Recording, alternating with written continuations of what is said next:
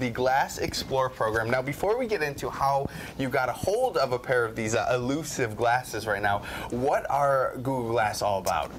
Google Glass is basically the first mass-marketed wearable computer. You can take pictures, videos, you can share them immediately to Twitter, Facebook, or Google+. So really anything that your smartphone is doing, Google Glass can kind of also do? Yes, it can do a lot of it. Not quite as much as your phone, but quite a bit. So now, they're not on the market right now. They're still sort of in the phase where people are talking about them. They're not available for people. We're trying to show you the connection right now. But how did you get a hold of the Google Glass? Because, you know, not everybody can do that right now.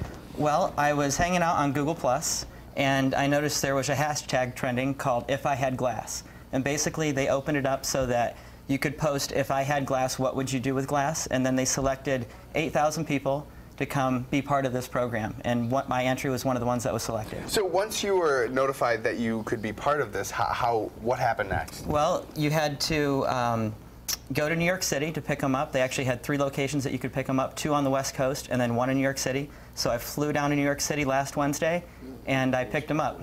So now, what are the reviews so far? I hear a lot of mixed reviews. Some people think they're going to be distracting. Some people that maybe think they're even a little bit silly looking. From people that you've shared them with, from your own experience, what have you come up with? Well, I think the jury's still out on it for me personally. I've only had a few days with it. I've really enjoyed taking it to concerts, to my daughter's soccer game, any kind of outdoor event where you would normally take pictures or video.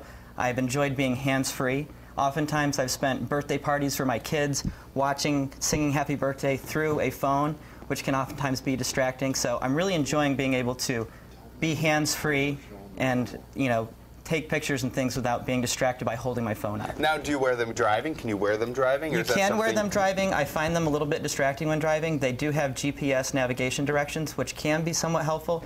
But since I'm still learning how to use them, I've been trying not to wear them while driving. So we're having a little trouble showing what they look like through the phone. Now, just sort of give us a rundown. Explain what you see when you're wearing these glasses. Okay, well, if you can see now, I have a heads-up display. Is it showing up for you now? Yeah, we see the time. Okay, good. So let me do a quick demo here. I'm going to start back at the beginning, and the action word is OK Glass. This gives me a menu, and I can say, take a picture. And it takes a picture. Now I can go ahead and share this picture. You can delete it. Now, so what you're seeing though is a little sort of computer screen corner and where the film. That's right. This is basically a heads-up display. When I'm looking through it, it looks like a projection screen about 8 feet in front of me. So it's kind of surreal seeing it kind of halfway across the room in front of me. Now, for the people that are big into tech, maybe they want to get a pair of these, what are they retailing right now? Because I hear there's a little bit of a big sticker price. Yeah, well, they haven't announced the retail price yet, but they're saying it's going to be around $500 or $600. That's my best guesstimate. All right. Well, thank you so much, Peter, for coming in. I had a little fun playing with them during the last commercial break, and I know a lot of people are excited to test them out for themselves. But right now, we're going to head to commercial break.